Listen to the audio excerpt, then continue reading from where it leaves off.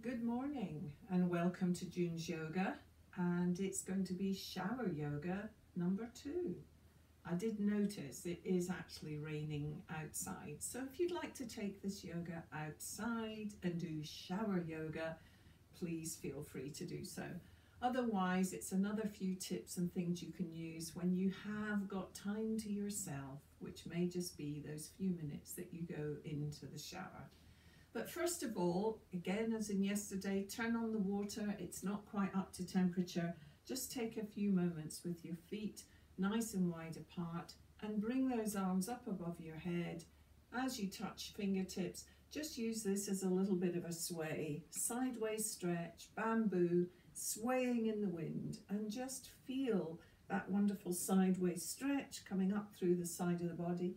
Exhale as you go down, inhale to come up, a few of those sideways, and just release stress and tension, and then bring your arms down again, place your hands on your waist and soften the knees a little bit, and then practice your hula hoop. So these two can just be a little bit of a warm up while the shower temperature is becoming just right the way you like it. So just gently rolling around those hips as you do in hula hooping, and even a figure of 8. So you just start moving gently to the rhythm as you go round and round, and release. And then step yourselves into the shower. So when yesterday we focused on back bends and expressing ourselves by opening and changing the shift and lifting the heart, today is actually more about closing forwards and moving into a forward bend.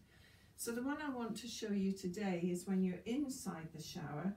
Take your feet apart, make sure you're grounded and steady. Extend by lifting up through the spine and gently folding forwards, placing your hands just above the knee.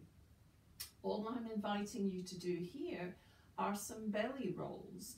And what I want to explain is that as you breathe normally in and out, you're actually going to stop the breath when you've just got a little bit of air left in your lungs. So stop about halfway through the breath and just pause there, enough time to pull the belly in and up, and then release it down again.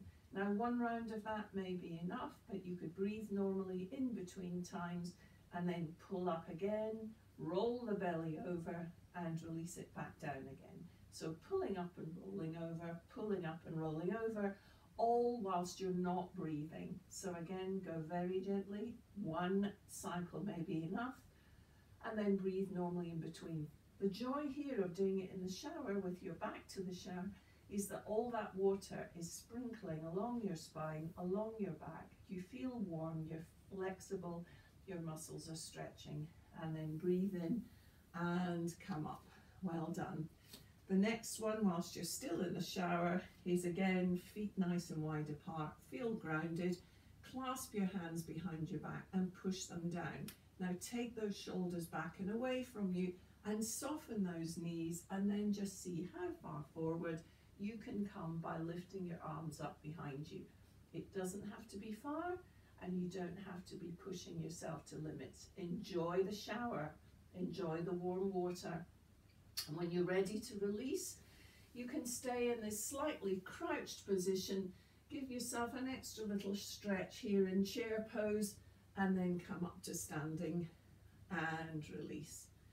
So there's your shower yoga for today. And when you step out, make sure you take care, wrap yourself up cozy and warm, feel yourself embraced, and just reaching up to the sky. Bring those palms together, back down in front of your chest. I wish you a glorious day. Namaste.